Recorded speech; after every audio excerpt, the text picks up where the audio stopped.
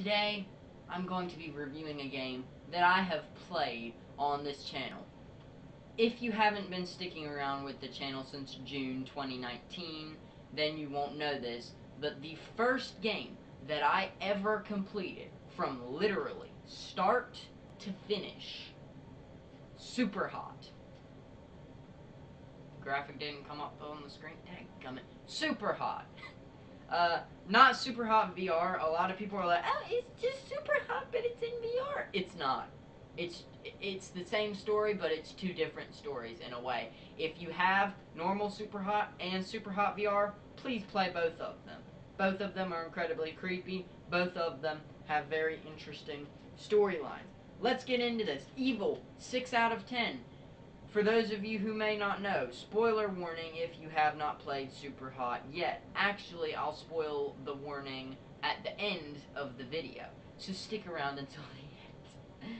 Overall, 8 out of 10. It was a really good, really great shooter game. The concept of time stops when you stop is really cool. So, obviously, violence, 7 out of 10. It's a shooter game. If you shoot a red guy in the head, like, he turns into triangles and breaks all over the place.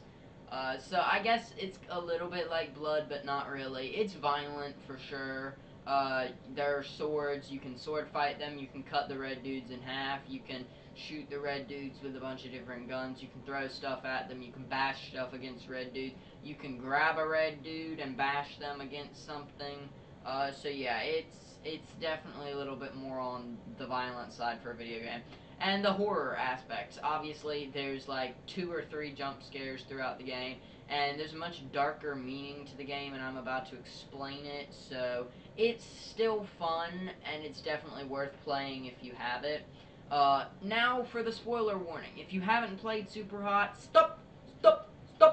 Close off this video right now. Or, if you don't care about playing SUPERHOT, go ahead and continue. So really, what's happening in SUPERHOT is you're surrendering your mind over to the program the further you go in the game. Also, I will leave the playlist linked, top link in the description down below.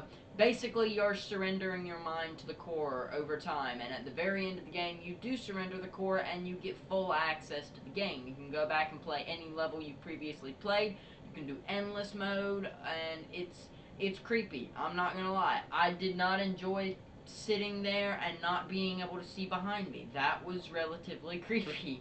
But thank y'all so much for watching.